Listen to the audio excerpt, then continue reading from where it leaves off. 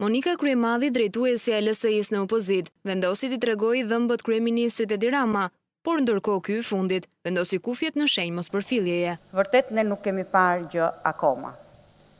Po dhe ky nuk ka parë gjë akoma. Por çfarë mendon Kryemadhi për programin qeveritar Rama 2017-2021 që diskutohet në parlament? Ka gatuar shpejt një program batutash të shkruar keq, me gabime, lajthitje, të shumta provë e padijes së thellë. Numri 1 i LSI-s sulmoi një nga një të gjithë sektorët e qeverisur nga socialistët, ndërkohë që nuk dukej as pak optimiste për 4 vitet që do drejtohen nga timonieri Rama. Kritike është treguar edhe ndaj bashkëshortit, kur i përmend firmosjen e menjëhershme të dekreteve të kabinetit të ri qeveritar. Kush mban përgjegjësi për këtë situatë katastrofike të rendit, të ekonomisë, të shoqërisë, si dhe për këtë imazh të dërmuar dhe të shkatruar ku gjendet Shqipëria sot? Jam e bindur se cili prej nesh.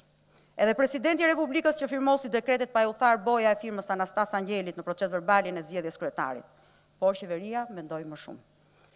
Është kjo arrogancë dhe parat dështimesh spektakolare që po na serviret sot si kapitulli i dytë i një libri që nuk ka asnjë ndryshim nga kapitulli i parë. Në krye të LSI-s, Kryemadhi ka të qartë objektivin që do ketë si opozit. Për të larguar sa më shpejt nga koltuku i bler, kryeministrin më të mirë të oligarkëve dhe kryeministrin më të keq të shqiptarëve. Faleminderit.